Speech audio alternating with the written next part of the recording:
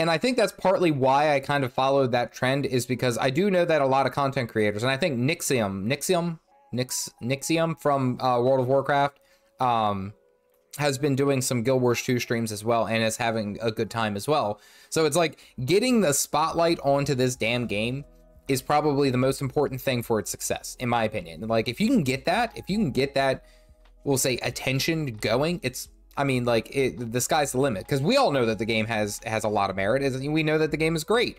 So it's like, let's get the people into it, you know?